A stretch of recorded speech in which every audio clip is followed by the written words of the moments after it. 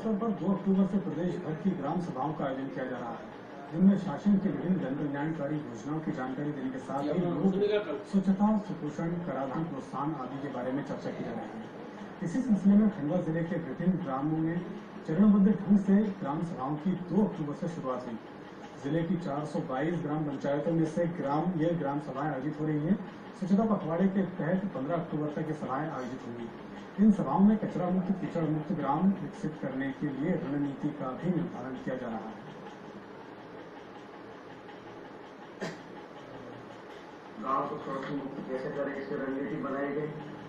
दूसरा, प्रधानमंत्री ग्रामीण आवास में जो आवासीय परिवार को हम आवास उपलब्ध करवाएंगे और सुपोषण के तहत जो हमने लोगों को जन जागरण किया, करारोपण का प्रावधान हमारे द्वारा रखा गया। इसके बाद में पानी की समस्या में निदान के लिए रणनीति बनाई गई और सब मिलकर शौचालय बनाने का दिवाली तक का बनाएगी घर घर, और उसके बाद फिर घर नहीं है तो घर देगा गरीब परिवार उनको, फिर उसके बाद में पानी का व्यवस्था करेगी। नवरात्रि के मौके